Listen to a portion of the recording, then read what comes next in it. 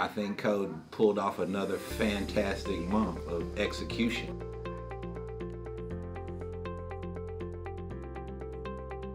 New members of our team that are going to be entering the workforce, freshly trained, ready to get out and make a difference in the city of Dallas. That pipeline is huge because the department provides so many career advancement opportunities.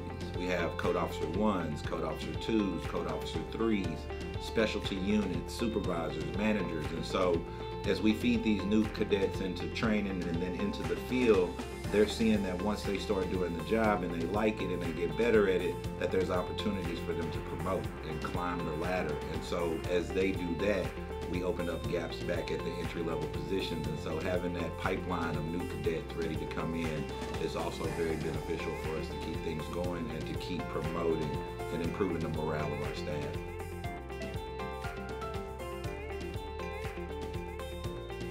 I think Code probably invented that engagement. I mean, we've been out in the community doing door-to-doors, doing community events, neighborhood meetings, and have always been engaging with our residents. Like we have pop-up academies where we teach residents about the top 10 code violations and how to go about reporting those and addressing those. So we accomplished one of those, as well as some library and rec center pop-ups where we pop up, same thing, and just educate the community on top 10 code concerns and violations, what we're currently working on in code, when our next community trash off events are going to be, and how they can connect with us when they need us and how we're here to serve them. And so I think in the month of November we excelled in that area again, and I look forward to what we'll be doing over the next 12 months or so.